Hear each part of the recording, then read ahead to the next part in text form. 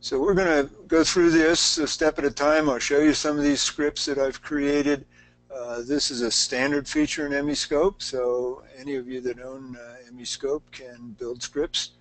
So what are they useful for? Any type of repetitive process, or so if you have different sets of data that you want to post-process in Emiscope and create animations from it or do comparisons, you can do that with the scripts and hotkeys.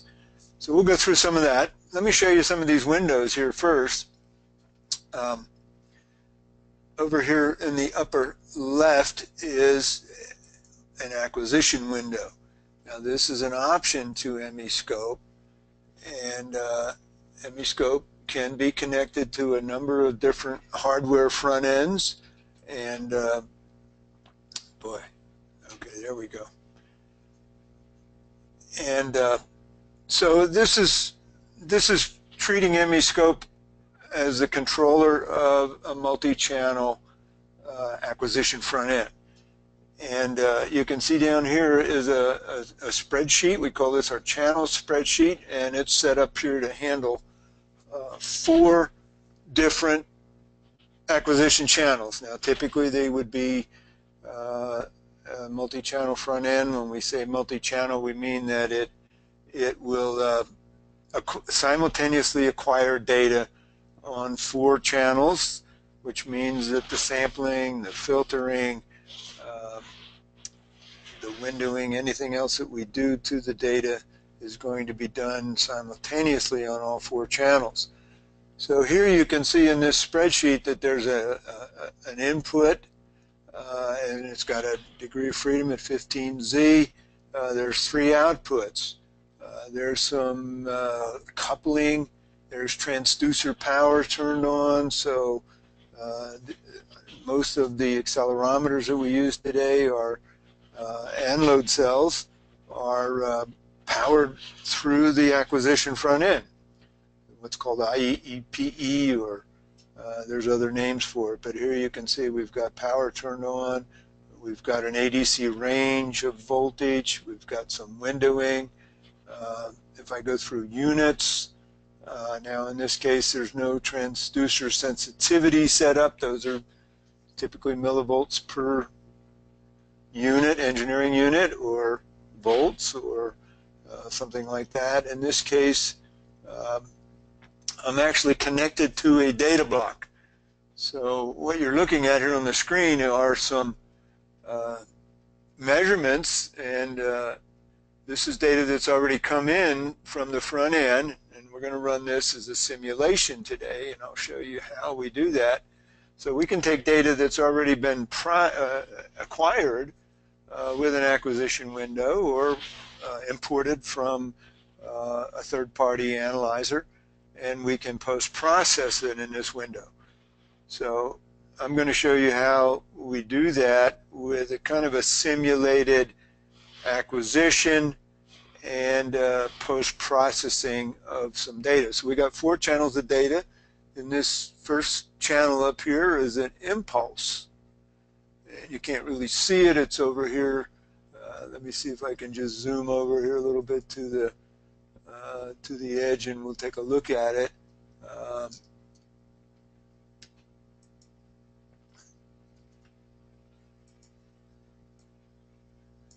Okay, so there's the impulse right there that's coming in, and these 4 traces are time domain data, and then the other 3 following the impulse are the impulse responses of the a triaxial accelerometer. So we've got here, we're set up for 0.1x, and the input is coming in pounds of force from 0.15Z, and the outputs are 0.1 in the X, Y, and Z. So that's very typical 4-channel analyzer setup. And then down below here, we're computing an FRF. And how many can we compute? With 1 input and 3 outputs, we can compute 3 FRFs. So there they are. There's the 3 of them that are being acquired or calculated from the time records up here on the top. Now, if I go over here, you can see that I've set up one of these tabs here to make an FRF, or a transfer function measurement. FRF is a special case of a transfer function. We use the term transfer function in Emiscope to refer to any ratio of an output divided by an input. So I can have inputs to whatever. In mechanical terms, it would be a structure. I have an input and an output. In this case, the input would be the impulse function here, and the outputs would be 3 of these acceleration responses. And then we compute coherence when we have FRFs, or transfer functions, and that is a measure of the linearity between the input and output. So we're set up to do that. We're going to take 2 averages. So if I scroll back here, you'll see that there's actually 2 impulses. Boy, I don't see them right now. But we'll start this up and we'll look at it again in a minute. And but we're going to do 2 averages. And oh, well, they're not in here. This is just showing 1 acquisition, and then we'll have a second one, and we'll average those together, and that's to reduce noise. You can see there's some noise down here on these FRFs. Sampling, we're going to sample 2,000 samples, and these are the time and frequency parameters. With Emiscope, I only need to choose 2 things here: the number of samples I want to acquire, and the span, which is 1/2 of the sampling rate. So you can see that I've set a span up here of 2,000 hertz, 2 kilohertz. My data down here in the FRF is up to 2 kilohertz. And so the sampling rate would be 4 kilohertz, or twice that. And depending on the front end, well, here this data is coming from a data block, so it was sampled at 4 kilohertz. And these are the other parameters that go along with the time and the frequency data. Triggering, we're going to trigger on the impulse from channel 1. So that's the force channel. And we've set up a trigger level at 10% of the peak voltage. So that would be 1/2 volt in this case, because our peak voltage, I think, is set up to 5 volts, ADC range of 5 volts. And so this data we're going to trigger here on the input channel. And then we've got some pre-trigger delay. So this is very typical of most analyzers, where the analyzer is acquiring data continuously, and when the trigger condition occurs, we actually acquire some samples prior to the trigger condition, and in this case I've got it set for 10 samples. So this is all going to be simulated here when we use this window. Okay, well, let's go on and look at some of the other windows. Down here is a window of what we call a data block, where we're accumulating the measurements. And by a measurement, I mean, you can see we use the connotation here. As I scroll this, it says M1, M2, M3, and it's going to go all the way down here to M18. So there's 18 measurements in this data block, and so where do they come from? Well, they come from point 1, XYZ, point 5, or point 3. Let's make this large and take a quick look at it. This is the data that we're going to acquire. Now this data block already has some data in it, and we're just going to replace that data as we acquire new data.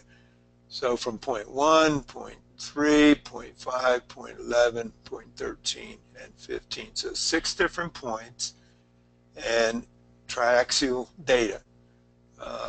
G's per pound, these are FRFs, and there's our units, the measurement type. This is a cross measurement. It's not an input or an output to the structure. It's actually a cross between the input and output. And these measurement numbers denote the various measurements. So here they are.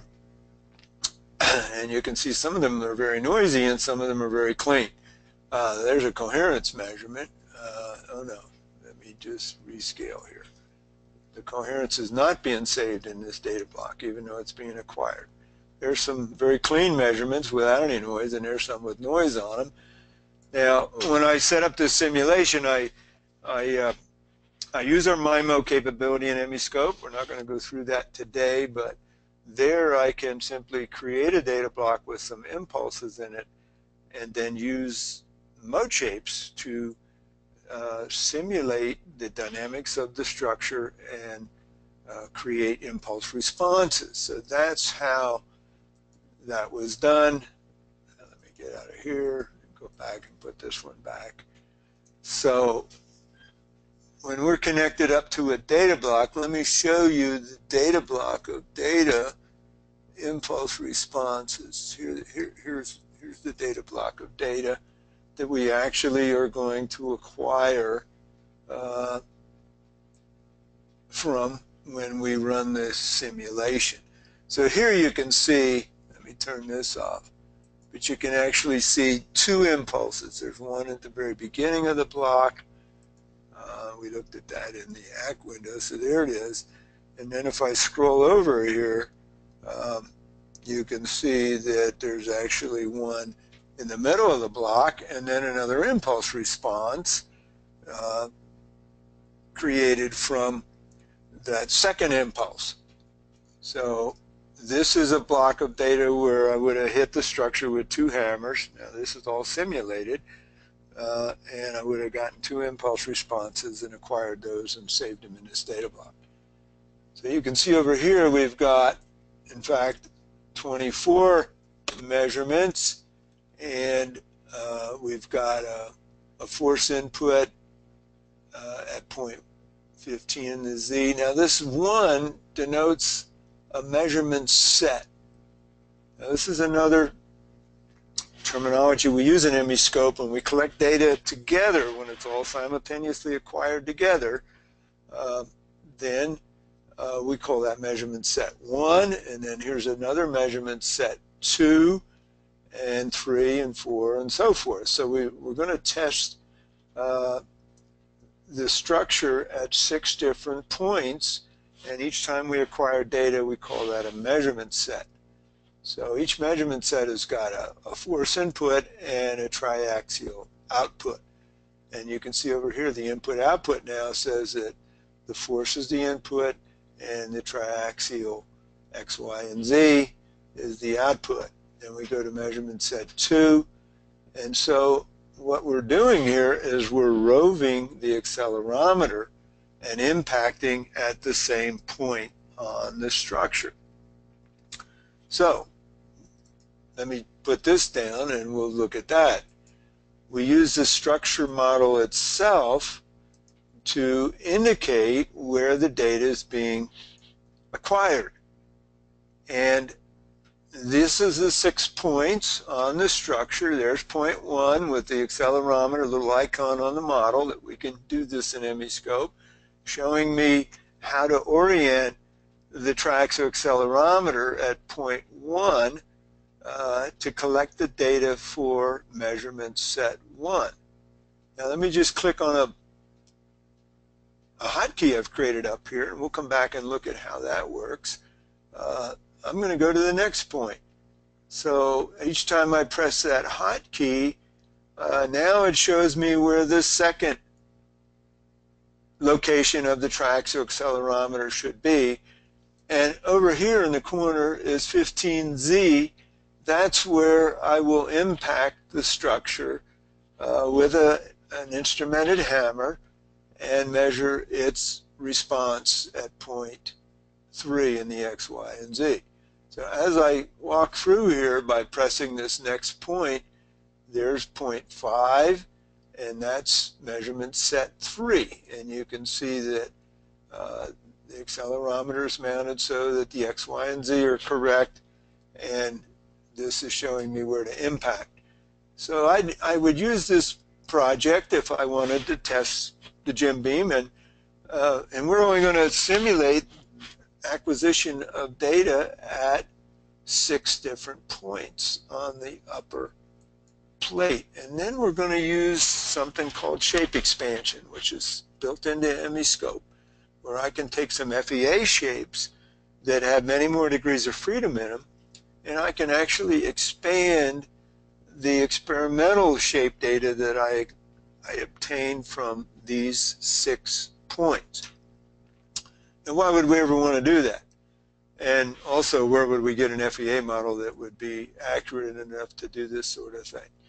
Well, with any simple geometry like this, we'll look at the mode shapes of the FEA model versus the experimental data that we actually took at all of the different test points, actually 33 of them on the Jim beam. And we'll look at those mode shapes, and when we have a good correlation between the FEA and the experimental mode shapes, then we can do something like this, where let's say we're testing a lot of different Jim beams in a production environment, or we simply want to use this for a demonstration, as we're doing here today. We can take as little as 6 points on the Jim beam and expand those mode shapes using our FEA mode shapes, which are quite different. They're normal modes, they have no phase in them, but the experimental data does have phases, pretty much normal but complex shapes when we take experimental data like this. So there's some differences, and yet we can combine the two very effectively and get some meaningful results. So let me go back here. This first button here that I've created is called Start Over. Let's look at the mode shapes first, and then we'll come back and look at these hotkeys and the scripting that's behind each of the hotkeys. So what I want to do is just go manually open an FEA plate model, and so here it is. So this is a model of the FEA plate, and I can go through very easily in Emiscope and solve for its FEA modes, but I've already done that here. So let me just open up, well, let's go back and let's do this with them. Let's just minimize all the windows. And then I want to come back here and open up this model and the Jim beam model. So we'll open that one up too. And let's open up the FEA mode shapes. And I have some EMA mode shapes here, but I'm going to create some new ones. Let's just go into our original set of FRFs. And okay, so we're going to curve fit these FRFs very quickly. With Jim beam, it's a very easy thing to do. I'll just delete all the curve fit data that's in there, and I have a button up here called Quick Fit. So Quick Fit just builds a mode indicator function, counts the peaks, tells the curve fitter where to and how to curve fit, how many modes. And so this is the original data off the Jim beam, and it's one of our demos. So you all that own Emiscope have this, and there's 99 measurements in there. We curve fit them. I'm going to save these shapes into my EMA mode shapes. So I'll just replace those. Okay, so let's get out of the curve fitting. I'm going to close this window. Do I want to save changes? No. Okay, so let me arrange windows here and see what I have. Oh, I don't have the EMA mode shapes. Okay, there they are. So down below here I've got the Jim beam photo model, and you can see the 33 test points where we collected that data with again impacting at point 15 with a hammer and roving a triaxial accelerometer. So this is not a roving impact, but a roving accelerometer test, roving response. And we got some mode shapes there. I can start the animation and look at them. So let's let's do that. So I'll start the animation here, and this is my experimental data. And as I click through the mode shapes, you can see, you know, the back plate there's got a little bit of funny motion, but those are the experimental data that we got from just curve fitting those FRFs. So 10 mode shapes, and all pretty reasonable looking. Up here now I can start an animation of my FEA mode shapes. So let's just do that. And the first ones are going to be the rigid body modes. Let's see, where am I? Oh, I'm in the wrong. I want to go to my FEA mode shapes. And got some strange looking stuff here. Well, let me stop this and go back here and solve for some new modes. Calculate FEA modes. Okay, there's 80 FEA quad, or these are plate elements. I'm going to go ahead and say let's use those, and I'm going to save them into my FEA mode shapes table. Replace. Okay, it's going to go through and do some assignments. It's assigned all my measurements, 630 of them, to this model. So let's go ahead and see if this model will now animate. Okay, that's a whole lot better. So the first 6 modes are rigid body modes. There's our first flexible mode. It's a bending mode of the back plate. We don't have one down here in our experimental data. We didn't curve fit for that first mode. But here's a mode that looks similar to the experimental mode.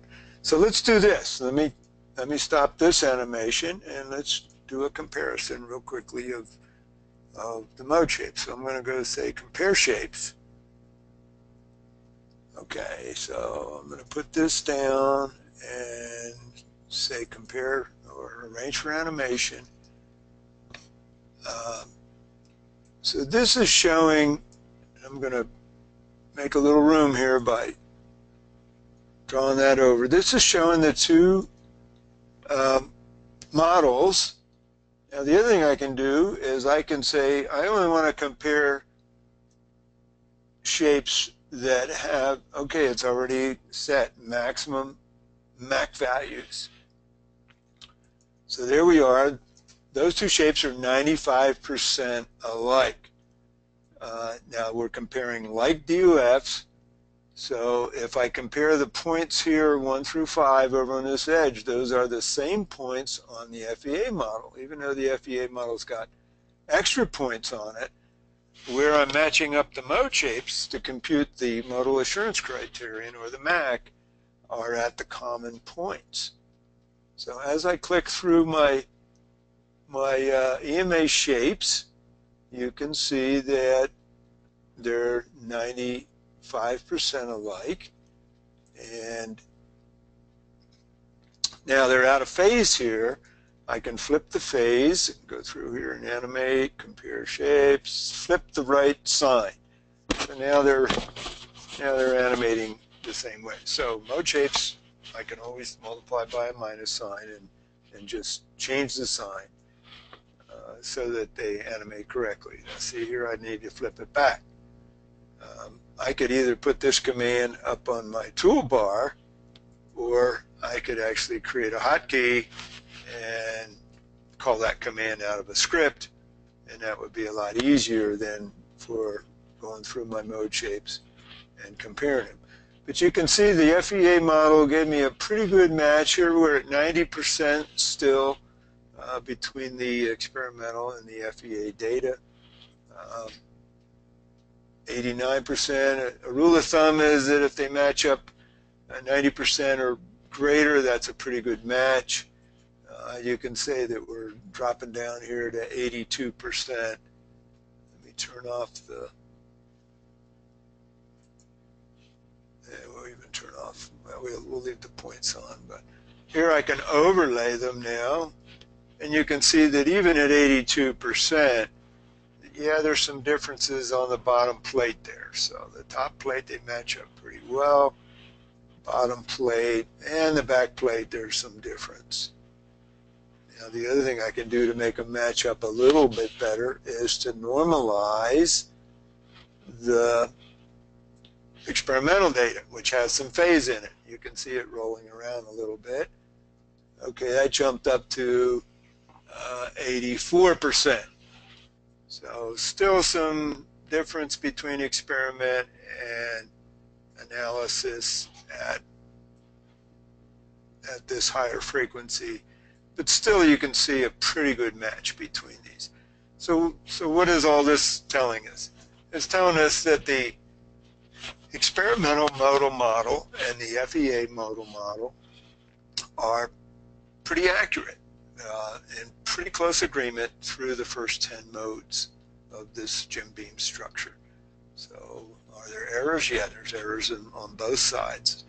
Experimental errors, you can see some of the points moving around a little bit funny over here on the experimental model. So we maybe got some measurements with some noise in them. And then the FEA model, typically more is better. So we could mesh this model here and add some more points and some more elements, and maybe it would match up. It would get mode shapes that match up a little more closely. So that's easy to do in Emiscope also. But let me just stop this and let's go back and look at the modal test that we were set up to do today. And I'm going to clear out everything, and so we'll minimize all of our, and then I'm going to go push this start over. And so that brings us back, and so start over is going to arrange the windows in Emiscope that I want to use to demonstrate, a modal test today. Basically, that's what we're going to do. I'm going to hold down the Control key and click on this hotkey Start Over, and let's just take a look at what it's doing. And this is usually when you start out using these scripts, this is the best place to start. Build a script that arranges your windows so you can kind of see what's going on. So here is a script window. And you can see that each row in the spreadsheet here, this upper spreadsheet, is called a step. I can select steps just like I can select measurements and select mode shapes and DOFs and anything else in Emiscope. I can select them. I can turn off the execution of the step by just saying, no, don't execute this one, go to the next one. And when I push a hotkey up here, it's going to just essentially go through this script one step at a time and do each of these.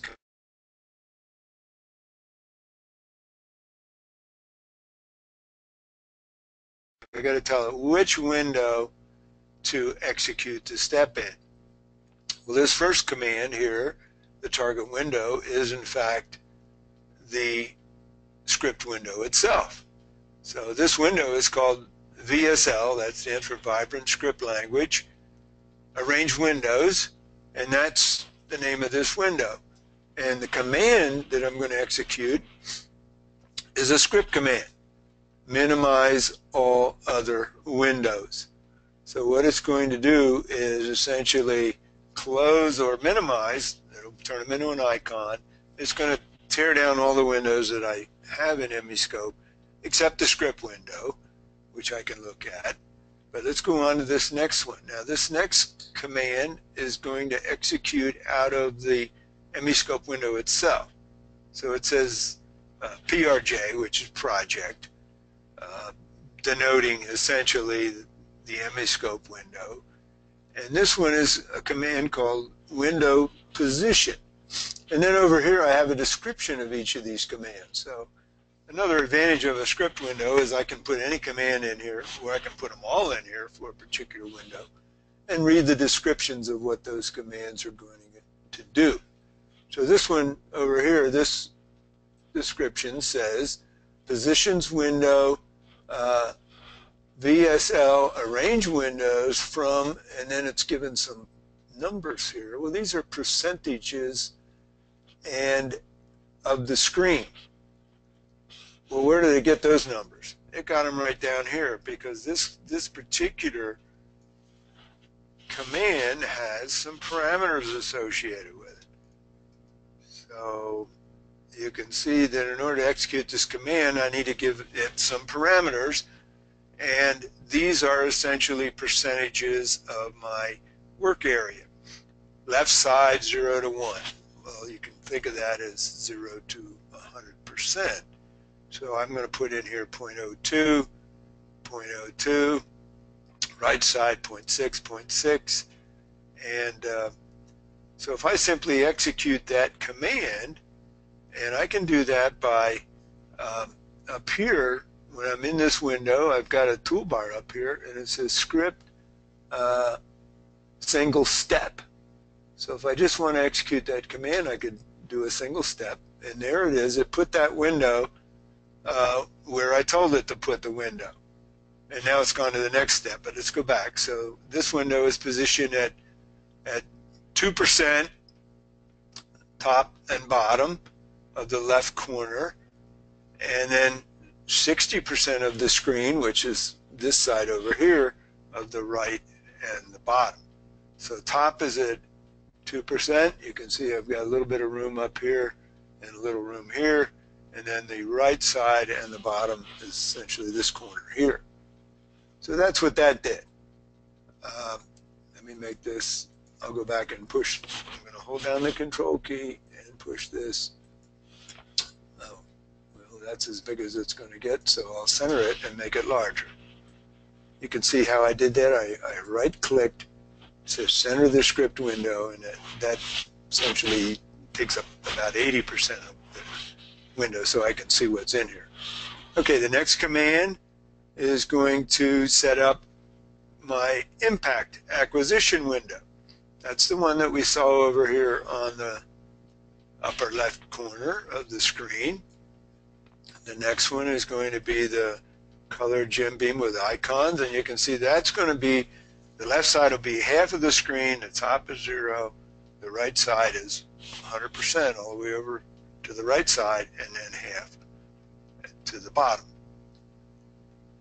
So these are position commands, and then these two here, this is the BOK, top plate 6 points. We were looking at that, well, we did look at some of that data in the data block window, and then EMA shapes 6 points. So if I execute this, now the next one it says, go into the acquisition window and connect to a structure. So the acquisition window is connected up to the Jim beam with icons, the structure window.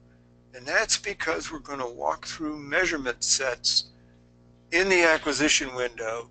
And as we do that, it will move to the point locations of the accelerometer and the hammer in each of the 6 measurement sets. So all this is controlled out of the acquisition window.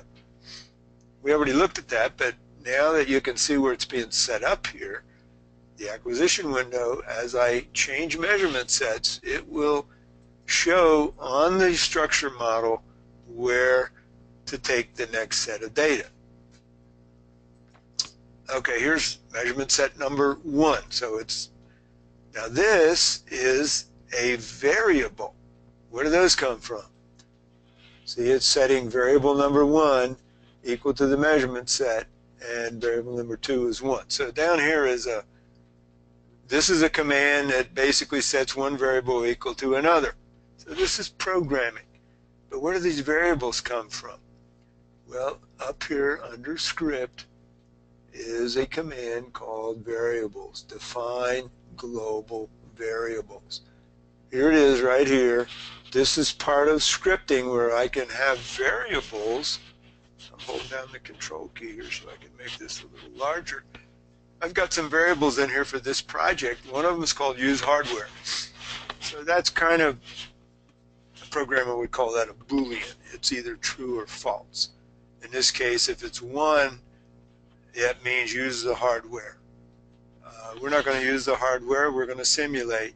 So we're going to set that variable to 0, and that will use the data block. Okay, save FRF position. When we save the FRF data out of the acquisition window into the data block where we're going to curve fit it, that is a position where we want to save the 3 measurements, X, Y, and Z of 0.1, 0.5, whatever. So we'll walk through that. Measurement set number, we looked at that.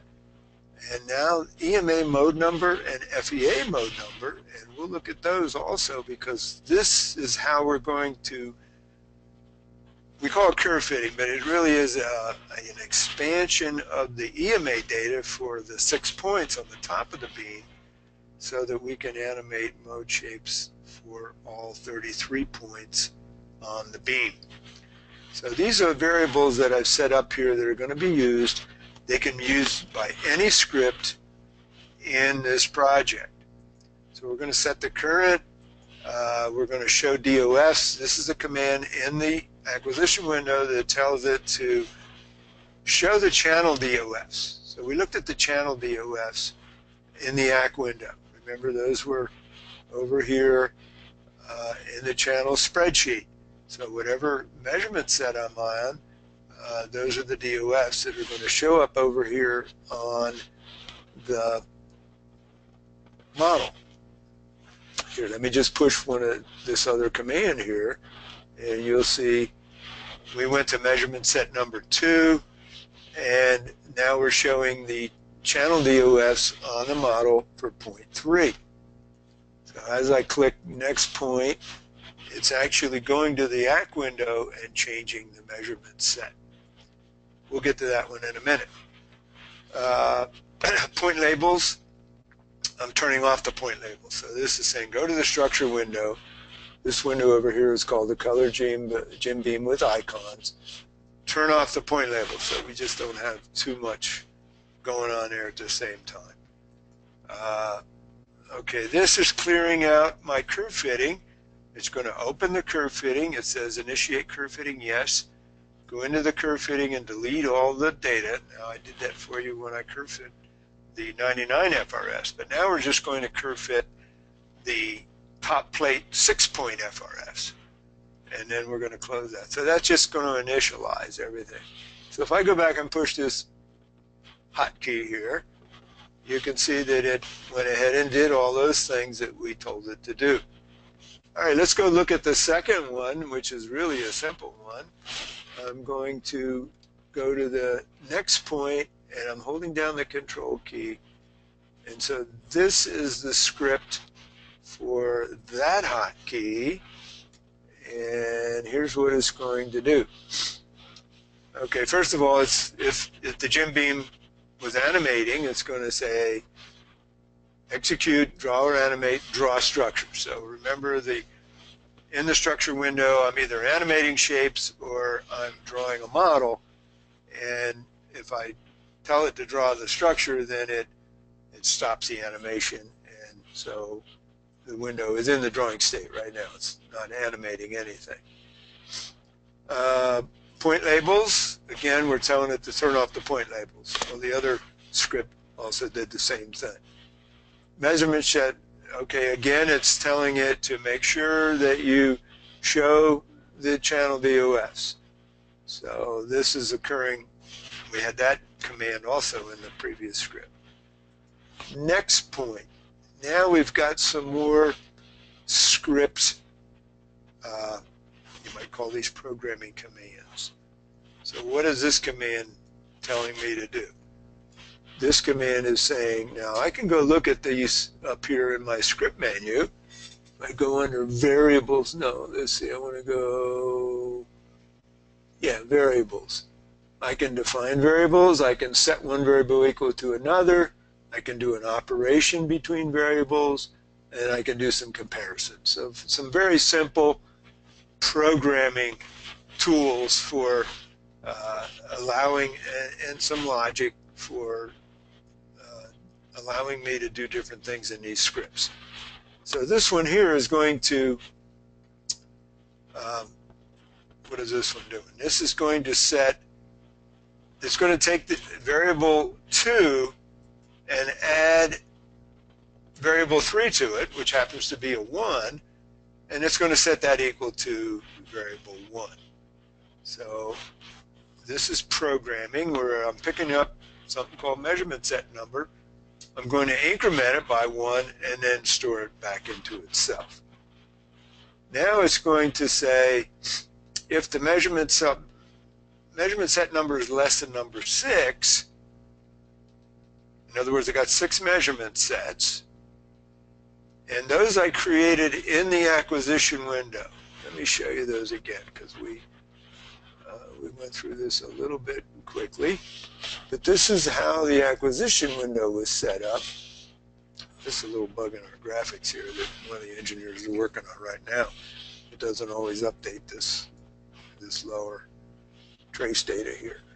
But I can press, what I've created in here is, if I expand this, maybe you can see a little better here. Active measurement set 1 of 6. So I actually had to go up here under measurement sets in the ACK window and add measurement sets. I had to create 6 of them. And these are all saved with the acquisition window. And if I just press some keyboard keys here, F5 and F6, watch over here, it will actually walk through. See it now is measurement set number 2. The graphics changes, everything I've set in here for, and now it's measurement set 3 and 11, number 4. As you can see, that's going to go to point 11. 5 is point 13, and then 6. So this will just go around in a circle.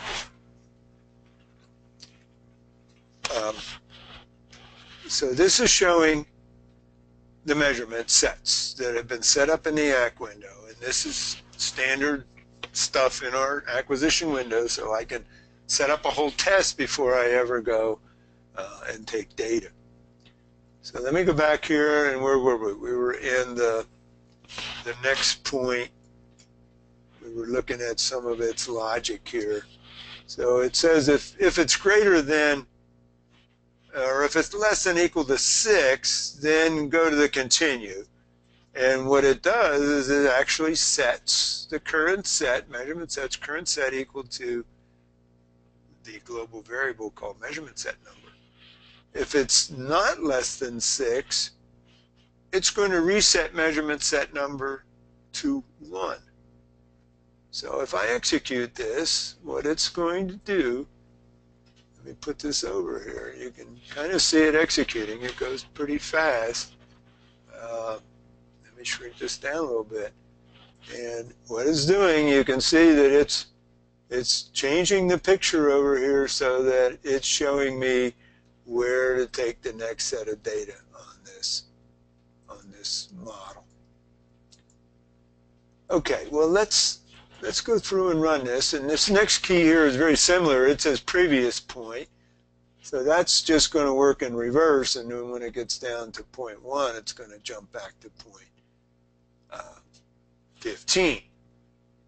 The next one here, it says acquire data. Let's take a quick look at that script. Again, not very many lines in here, but it's going to instruct.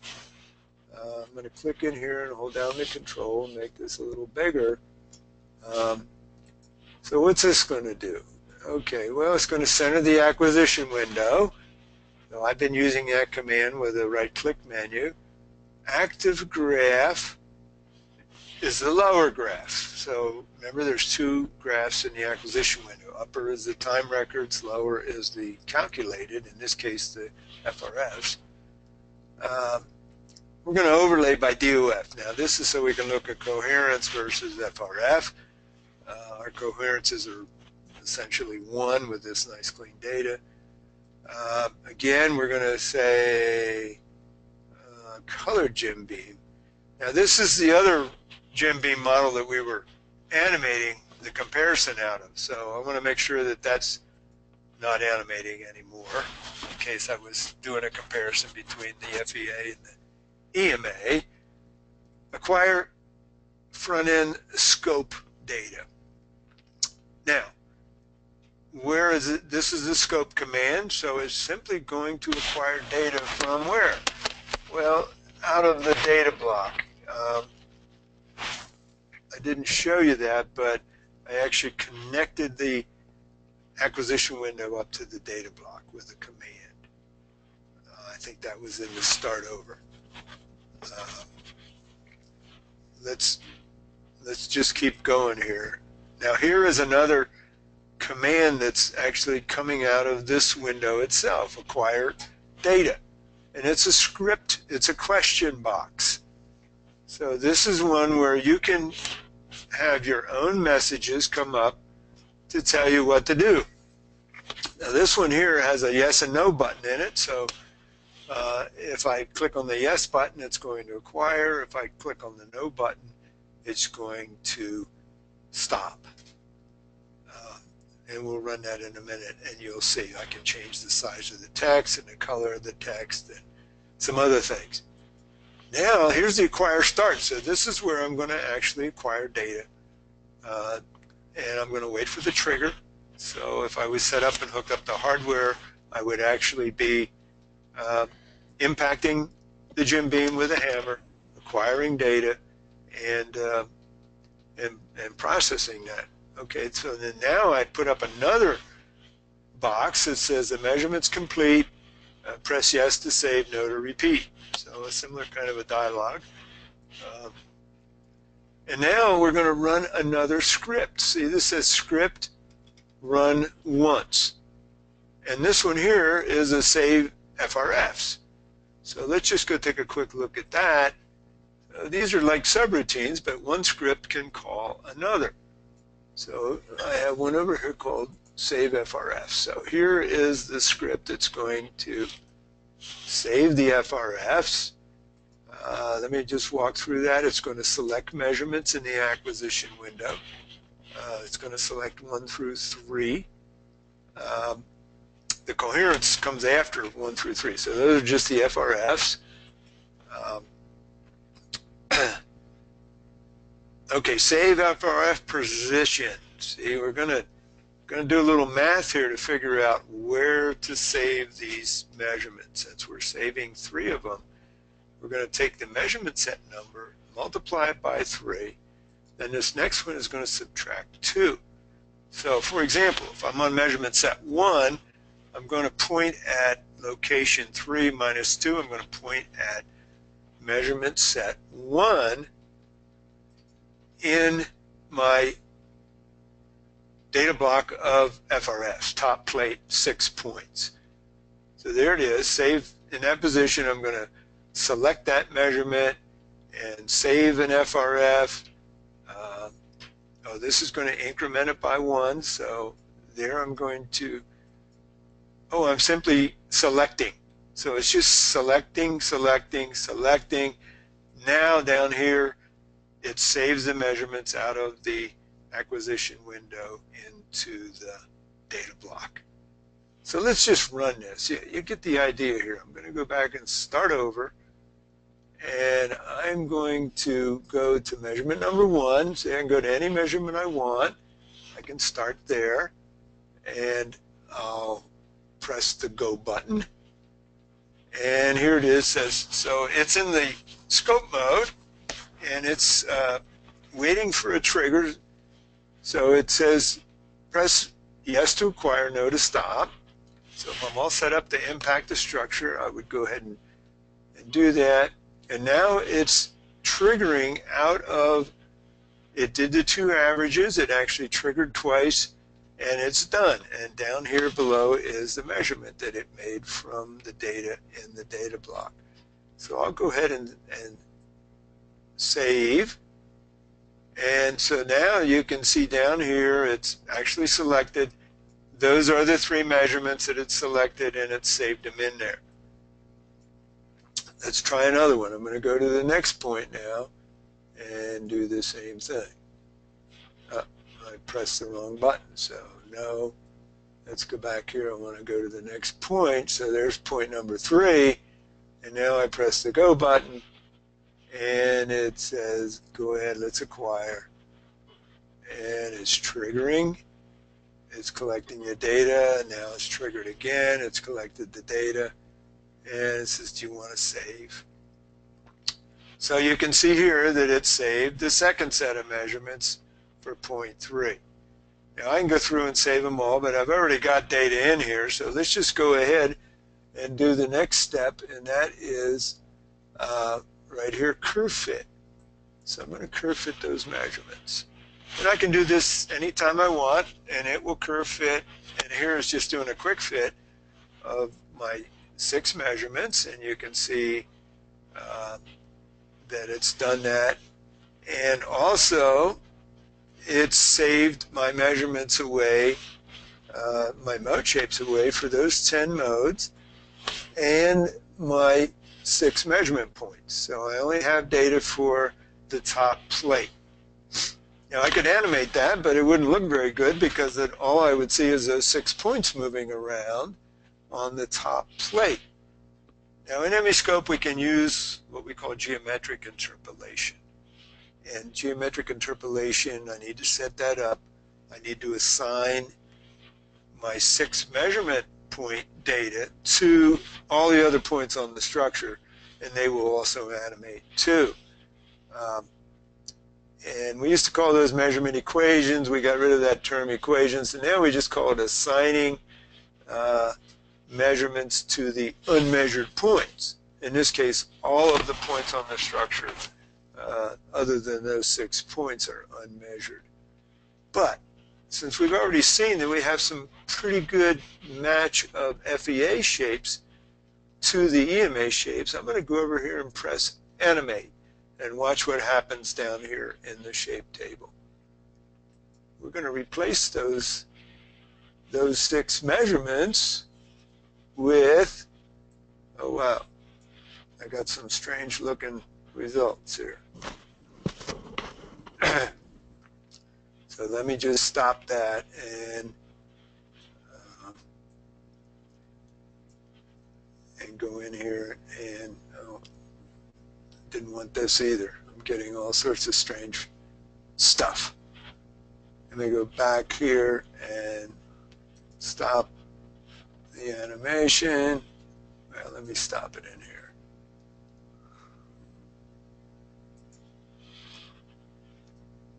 And I'm going to go and reassign my measurements to the Jim Beam with icons.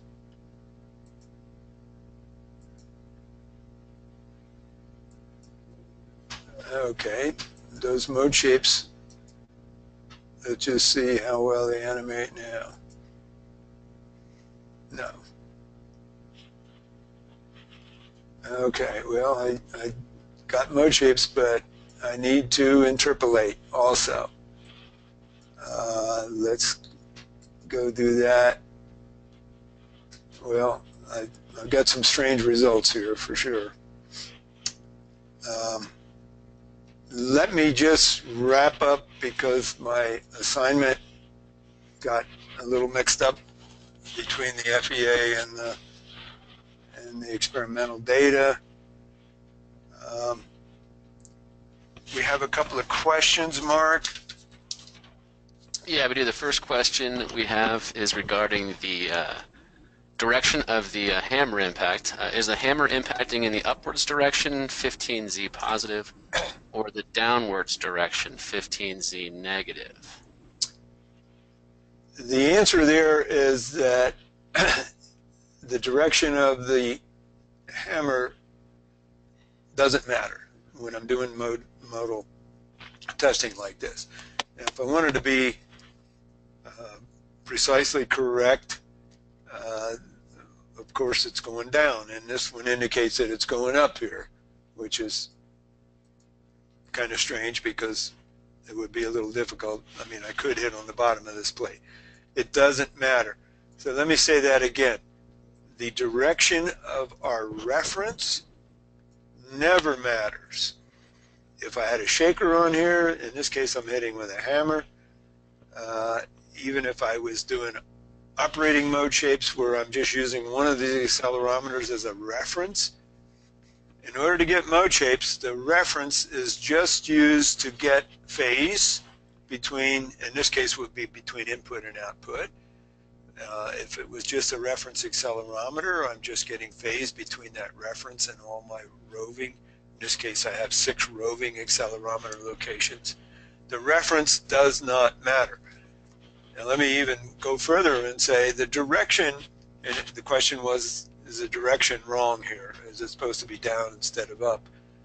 That would not change any of my results, none of them whatsoever. It would all come out exactly the same. I'd get the same mode shapes. As we saw when we flipped the sign of the FEA mode shape versus the experimental, the animation just flips, but the MAC values don't change. MAC is insensitive to the sign. It's only looking at whether or not those two shapes are collinear. In other words, do they lie on the same straight line or not? So again, let me say it again, the reference point doesn't matter, the direction doesn't matter.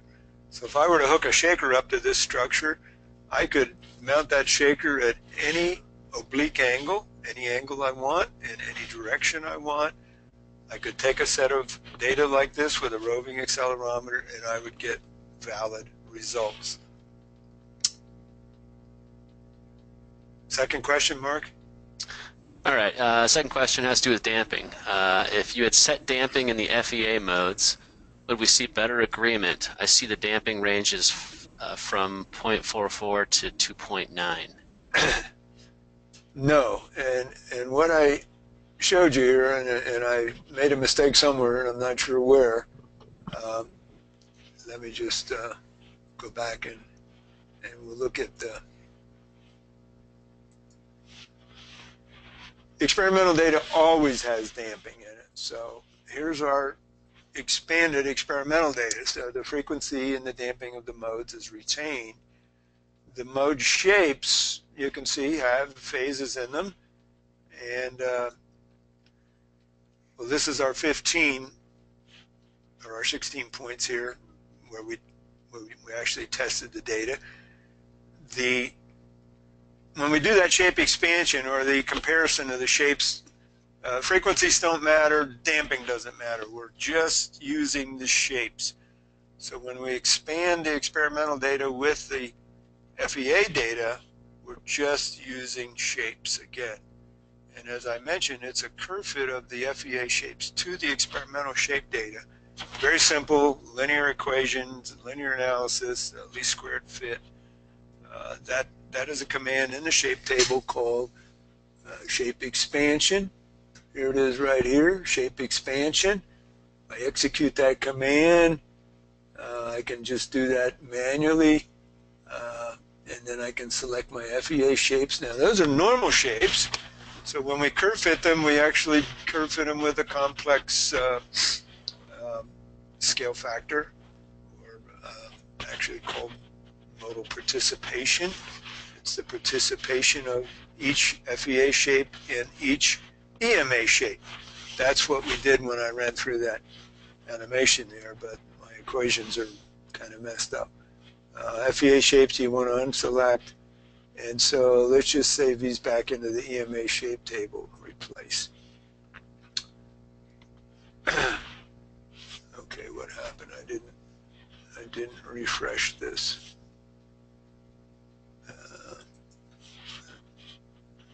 Yeah, let me just open that up again and EMA shapes, and I'll make it large. So damping with the EMA FEA shapes, we never have damping. You can see that I got a whole bunch of additional stuff here. Oh, here's why it didn't animate. I've got the FEA shapes actually expanded the EMA with some rotations because they had rotations in them.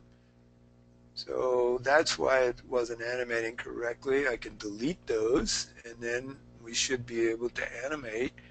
How would I do that? Let's select, we're kind of running over here, Mark. Let me just wrap this up. I can see why things didn't animate. But again, to answer the question, you can see that these shapes now, they do have, they're normalized. However, in general, they would not be normalized. I think maybe I have it set to normal.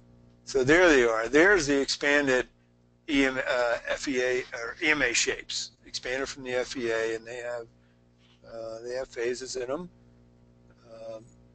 because the original 6 points that I tested had phases. Anyway, there's the reason we've got rotations in here. So FEA models can give us information that we normally wouldn't even measure experimentally. We could use these mode shapes to do SDM work, where we could actually put rotational stiffnesses into a model and simulate the rotational stiffness, the translational stiffness using expanded experimental data like this. Okay, are we done, Mark? Yep, that's it for the question. All right, well, I want to thank you all. And hopefully you learned something about Emiscope and how we can program things with scripting and hotkeys and variables, and we can do these simple tasks in a more automated way. Thank you for attending, and next month we'll have another 1-hour session together showing you some more of the features in Emiscope.